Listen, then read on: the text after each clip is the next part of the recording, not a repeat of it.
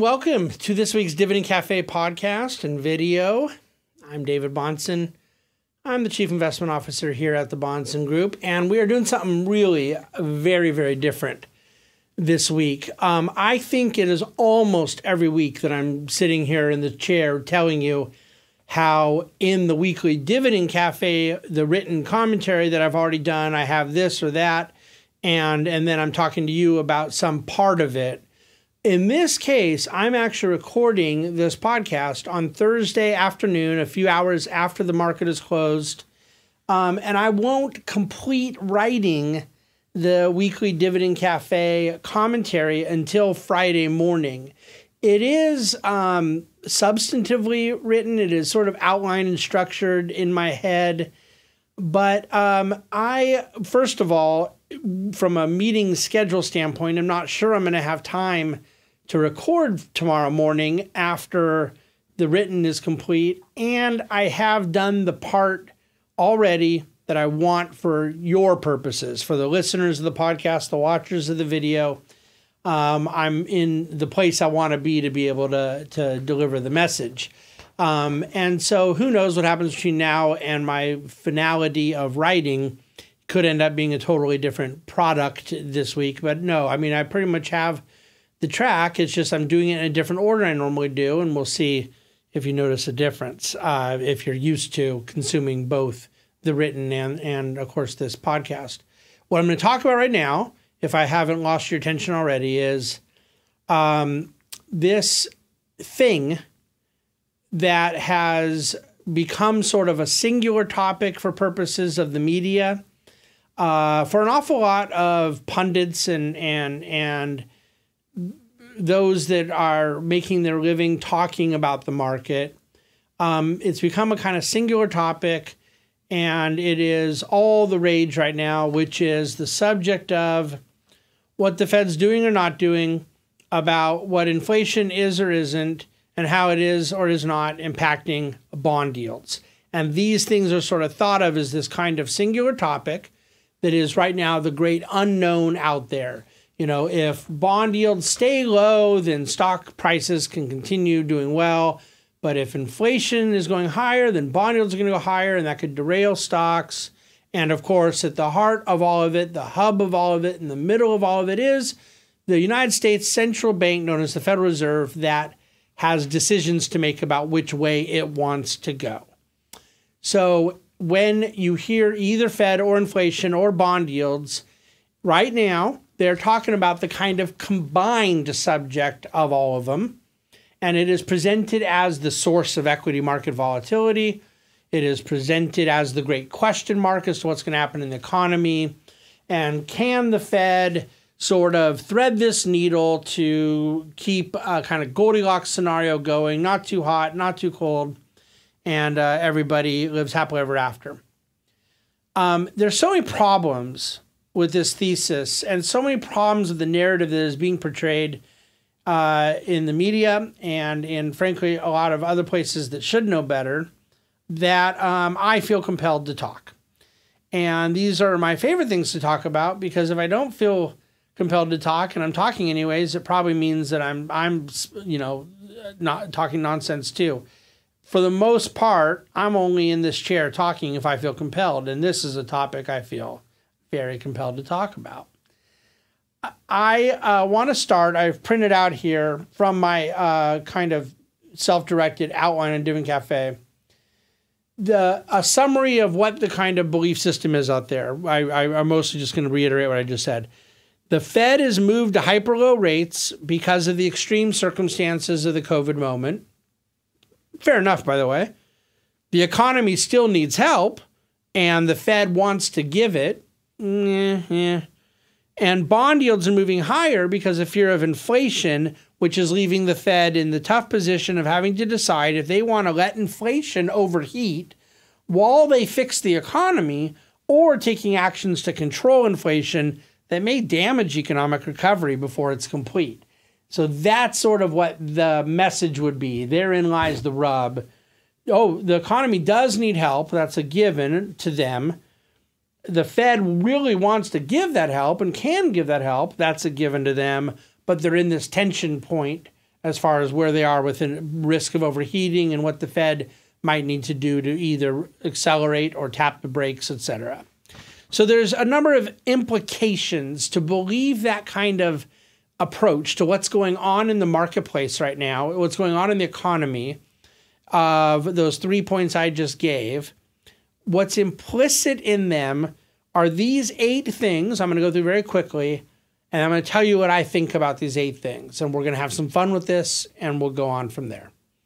Number 1 is that the only reason for accommodative monetary policy from the Fed is the challenge of the COVID moment.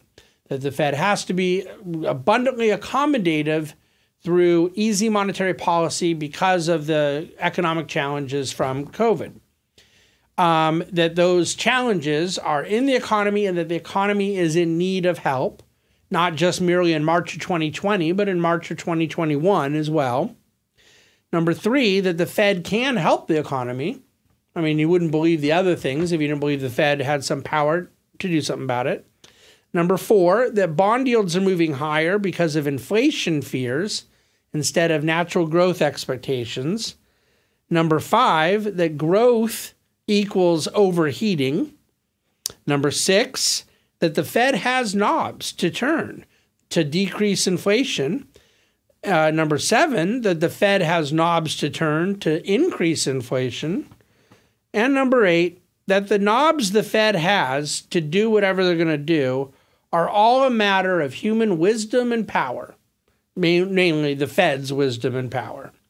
So the reason that I want to suggest to my clients and other investors and interested parties that are listening to this podcast, the reason I want to suggest that the whole narrative about the economy and markets right now is wrong, is at least different than what is captured in those 3 points I already went through, is because all of the implicit beliefs that I am saying underlie them, every one of them is either wrong or incomplete or misunderstood. And this is what we have to kind of go through. It is a matter of opinion as to whether or not the economy needs help. There is plenty of data that tells us where there are still weaknesses and contractions and vulnerabilities in the economy. That one does not have to believe, though, that the economy needs help just because one acknowledges that unemployment is too high for the low deciles of income earners. One could believe that there are theoretically, they could be wrong about this, I'm just saying it's a potential explanation. One could believe that the economy itself has self-correcting mechanisms that are likely to restore wages and jobs quicker than interventions might, particularly monetary interventions in this case. In fact, one may also believe that some of the monetary interventions impede the progress of economic restoration. Now, that it's not our job right now today, it's not my job in this very moment to settle that, but I'm happy to tell you, I do believe that there are likely more unintended consequences that come up from these interventions than there are quick and easy resolutions. But the point is that assumption like that need not be taken at face value. There are other sides to it that are acceptable in this kind of conversation. But the part that is just simply dead wrong and does matter is A, that bond yields are moving higher because of inflation fears instead of natural growth expectations. The fact of the matter is that the implied inflation expectations and tip spreads has grown and has grown very little. It has grown something less than 100% of the amount yields have gone up. So a portion of yield expansion can be attributed since the COVID moment to inflation expectations, which were negative at one point, and a portion to growth expectations, which have expanded as you would expect the economy to do when it, goes from being fully locked down to not being locked down. But the problem, as I've talked about in past weeks, that economists have now is that they are unable to distinguish between productive growth and non-productive growth. And there's too much of a school of thought that still continues to operate under the belief that all growth is inherently inflationary when it is not. So I don't believe that the assumption that bond yields are moving higher can be or should be interpreted as necessarily implying additional inflation. The fact of the matter is that one could easily believe when you're talking about a 10-year treasury at well below 2%, that it's just simply pricing in some nominal degree of growth, still in a highly disinflationary environment longer term. It also does not mean that growth is overheating. Overheating and 1.5% 10-year don't seem to me to be synonymous. And so I think that the idea like, well, the Fed is in a pickle, what are they going to do because the growth, the inflation overheating dynamic, those are not the facts on the ground. Therefore, they're not the tensions that have to be solved for. That's what I'm trying to get to, is get back to what is actually relevant right now in markets and try to deconstruct the thesis that has got us to where we are. But if there's anything more practical than this, I don't know what it is as far as what I want to talk to you about today. And that is the issue of the Fed having knobs that can turn up inflation if they want and turn down inflation if they want. So much of this, and this is really a lot more of the kind of deep dive stuff is going to come in the written Dividend Cafe. So much of this comes down to the very nature of money. What is money? Where does it come from?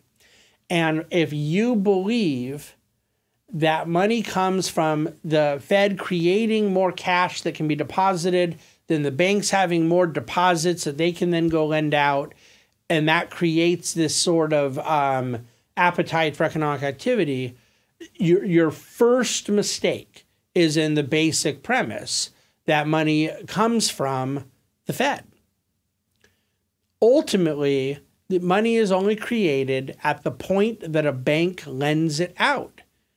It is not us depositing money that then the banks can go lend that creates this potential cycle of additional inflationary pressures.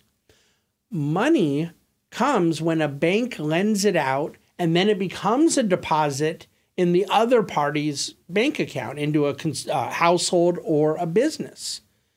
And now there is new money in the system. And unless that household or business pays down further debt, because when they do, they've exterminated that money. It's gone away. So there's no new money stock. You follow me? If they then take that money and go invest it into something else, spend it something else, it gets deposited elsewhere, then you see this velocity, this activity, this economic chain of events. But notice what started all of it is loan demand. And this is the singular thing that Japan has learned for decades, and it's the singular thing that we're dealing with now. There's all kinds of buttons the Fed has to try to marginally impact, manipulate, affect, intervene. And I think their motives on all of it are good. That's where I'm an interesting Fed critic in this sense. I don't believe they're doing it because they're awful people. There's so much Fed criticism that's irrational that treats them as if there's this sinister thing going on. I simply believe they're trying to do something with the limited tools they have, that they are only limited in what they can do, where the rest of the world is treating it as if they have all these things on a string, that they have knobs that can totally control the increase of inflation or the decrease of inflation when they have no such thing. Because before they can go circulate money in the system and have an impact on inflation, there has to be loan demand. When I want to do something in the economy so much that I borrow money, so then there is a deposit made into my account because they have given me a loan. So it's an asset from the bank and it is a liability for me, but there is cash that offsets the liability that I go then and deposit elsewhere as I'm buying equipment or buying a home or doing the different things I'm doing. So much of this excess money that's been created has only found its way to investment assets, either real estate, stock market, really speculative things. But the loan demand into the economy for new projects, for new innovation, for new businesses, for the things that actually create wealth, that loan demand has been so constrained, and therein lies the rub. The Fed has no knob for creating organic demand. They can try to stimulate credit. They can certainly make credit available. They cannot really get reserves lent out. They can't control the level of reserves. They can control excess reserves, and they can control the price of reserves at the banks through interest rates. You follow me? But those are marginal affectations on what ultimately drives the economy, which is the supply side. It is people saying, I want to go produce something. Those incentives for production drive economic activity. Right now, we're talking about all these things as if, well, the Fed's got to look at data and decide, do they want to do Operation Twist, or do they want to do yield curve control, or what are they going to do about a 10-year at a whopping 1.5%? All of those things are a distraction. We have to get on the other side of COVID. We have got to get the economy back to normal and then evaluate what the real productive capacity and appetite is in the economy. Because we got out of the financial crisis and we had very limited loan demand. Plenty of people delevered, as they needed to. You can't have demand for new loans when you're already over borrowed. Therein lies the rub. What's the number one problem for getting economic activity going from loan demand? It's when there's already too many loans or too much debt, right? This is the issue that we live with. Is an over-levered corporate sector and an over-levered government sector. Thank God, unlike 2008, households are not over-levered. That's a tremendous difference right now in this COVID moment. It's why there's a healthy consumer, and other than the bottom decile of wage earners who have been killed by lockdown policies, you more or less have a pretty healthy economic system. That's helped get the stock market up to where it is. That's gotten consumer spending back. And then once you have services reopened, hospitality, travel, leisure, food, beverage, you're going to get a lot, I think, of that activity going again. But in terms of what the Fed can do here, I think they're very limited. And that's not because they're unwilling to pull a trigger or they've done something bad or they're going to do something bad. It's just the limitations that they have in the economy. Now, this is not the same thing as me saying that everything they're doing is a total waste of time. I'm more making a distinction between marginal inputs and interventions and the heart of the matter. And it bothers me that we spend almost all time on these marginal inputs versus the heart of the matter, where I believe the heart of the matter is the organic economic appetite that comes from the productive capacity, the incentives to go produce. That drives economic growth, and it always will. Now, is there such a thing as the Fed doing something counterproductive? I believe, I make a joke from, how long ago is this now?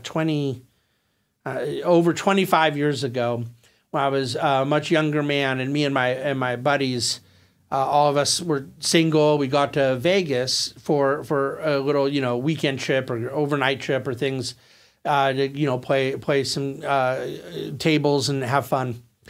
And I made up this expression, anti-money. And what I meant by it was that moment in which you don't have chips left and you don't have cash left, you've lost at blackjack or craps or whatever you're playing, and all you have left is the ATM withdrawal slips or your credit line withdrawal or credit card or whatever you've done. And that paper just sits there as the anti-money, meaning, the opposite of having winnings, okay? This is where I believe we are right now as an economy, is that quantitative easing and some of these really accommodative tools that the Fed has offered to help emergency situations. In non-emergency situations, it's not just that they're not money, and they are not. It's that they become anti-money. They rob the economy of good collateral. Treasury bills, treasury bonds that they're buying $80 billion a month of, that they already own $5 trillion of on top of another $2 trillion of Fannie and Freddie. That's the type of collateral that serves as collateral for other lenders, other credit providers. When that is being held by the Fed, it's not circulating, and that's all fine when it's not needed. But when it's needed, there is a shortage of collateral that can stimulate credit activity, anti-money. The quantitative easing, though, is needed in the Fed's mind because they're trying to keep rates down and affect monetary policy to get to the unemployment target that they have. So this is the problem, is that one of the things the Fed is doing is having the opposite effect for another part of their objectives. It destabilizes the economy. I believe it's all well and good right now when we're not in a crisis, but when bad times come, all of a sudden it exacerbates the issue.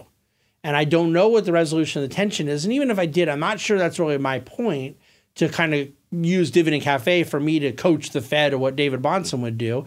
I don't think you care what I think the Fed should do, and I certainly don't think the Fed cares what I think they should do. But it is to make the point that we have this view of the Fed right now having to decide which way they're going to move things, as if it's that easy. You know what I mean? Like a football coach has to decide if they're going to call a run play or a pass play, and what's the Fed going to do. But the reality is sometimes there's a blitz and there's a defensive call made that totally just changes what you're able to do at the line of scrimmage. I don't know if that analogy works or not, because I literally just made it up right now as I was talking, but I think I like it. It is kind of the point I'm making. The Fed is not sitting here trying to decide what they're going to do about inflationary pressures. The Fed is taking actions to solve one thing, but then those actions they take are creating another problem. And then they have to kind of solve that, go back the other way. And it's this kind of whole issue. And what does it mean for investors? And here's my conclusion. It doesn't mean inflationary economy. It doesn't mean a disinflationary economy. It doesn't mean we're going to get growth, or it doesn't mean we're not going to get growth. It means that we get put into a boom-bust cycle, that they create a sort of permanent instability. There's anti-money because of the quantitative easing dilemma. There's a dependency on credit. They can't solve the real thing that needs to be solved, which is that issue of loan demand and organic economic productive activity. And everything they do while they beat around the bush of not being able to solve the big thing invites other problems. And so the impact is felt in the fact that we end up having big boom cycles and big bust cycles, rinse and repeat. That's my view of where we are right now. And I think it's a byproduct of the Fed responding to the conditions that exist. Where does this leave investors? Back to the thing I've been talking about week after week, is if you believe you're going to be in a boom bust cycle, you first of all either believe you will time it all perfectly. I'm not going to even entertain that as a plausible scenario. Or you believe that you have to do something to capture the right risk level in your portfolio, that you have to capture the right level of quality in your portfolio to manage the risk, to manage the instability that is invited into your investment assets by the destabilizing reality of monetary policy. That's a mouthful this week. I get it. I really encourage you to reach out with any other questions. To the extent that the podcast or the video has left you now with more questions or desire to have more things clarified, read dividendcafe.com, because now that I've gone through this verbal exercise, maybe the final written form will hash out some of the stuff even better. And then certainly feel free to reach out to me, because I think this is the times we're living in. And I don't expect that this narrative is going to go away anytime soon, that allegedly we have this huge problem of inadequate economic activity, or we have this huge problem of too much economic activity, and then what's the Fed going to do? we really do need to understand the flaws in the narrative better.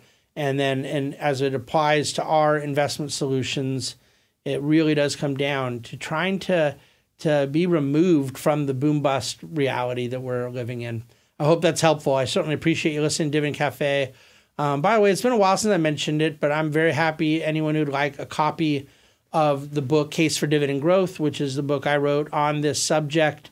Just simply write us a review of our podcast. You don't have to write anything out. Just go do the stars. I don't care. Give it 1 star if you hate it. Give it 5 stars if you love it. I'm not looking for a good review, but just any kind of activity there. That's your ticket to a copy of the book we'll send off to you. You just send us an email. Thanks very much for listening and watching the Dividend Cafe.